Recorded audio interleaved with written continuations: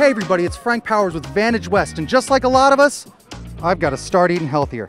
And that's why I came to the Sunday Rillito Park Farmers Market. With over 80 vendors, artisan foods, and fun for everyone, there's tons to see here. I think I'm gonna take a loop around this place myself and try and find a healthy snack right now.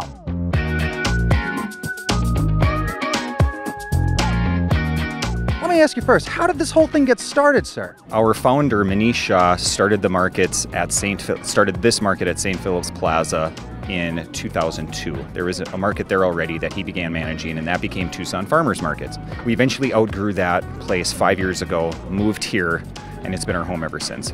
So speaking of that success, why do you think farmers markets have become so much more popular in like the last decade or so? So when you come to a farmers market, you're gonna find fresh produce that was grown within a 100-mile radius, picked just as early as that morning and brought here. You're getting rid of a middleman. You get to connect with a farmer or grower who's brought that produce there. You get more of a community connection out of it.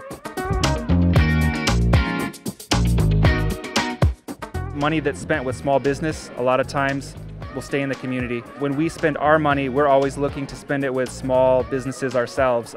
We buy our feed from a gentleman that is growing and milling the feed in Wilcox, Arizona. And so none of our big money leaves the state of Arizona. It's all staying right here in southern Arizona, and that's what we feel is special about small businesses in our operation.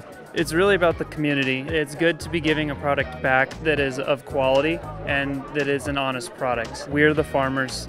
Any one of these lovely customers can come here and shake our hands and come visit our farm even, and they really get to know where their food comes from.